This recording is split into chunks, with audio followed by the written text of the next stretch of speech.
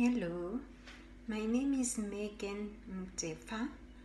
I'm Botswana Liaison Officer for Pass It On Network. I'm also a researcher at the University of Botswana, and I teach lifespan development and aging.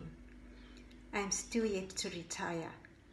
Researchers the world over have found significant decreases in well-being and quality of relationships in everyone, particularly older people, during COVID-19 than before the pandemic. Anxiety, loneliness, and isolation have also increased. This calls for effective intervention to enable the implementation of older people's rights. Older people are primarily caregivers because of the deaths of their own children due to HIV and AIDS, and increasing unemployment rates, in addition to dealing with the aging process, especially in African settings. Some of them are abused by their children and grandchildren.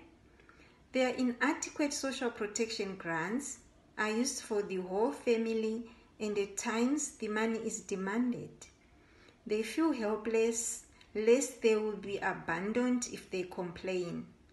In the same vein, post office employees also scam them of their grants, and thieves target the geriatric population at ATMs and supermarkets, especially month-end, when they collect their monies. Thus, they really need security. Stakeholders should do awareness campaigns so that older people understand their health challenges. For instance, somatization and dementias. Billboards, the media, and digital platforms should be used to discourage ageism and advertise services.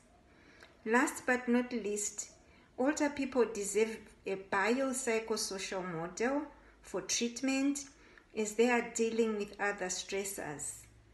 Governments should train more social workers to help resolve the geriatric population's challenges. Thank you.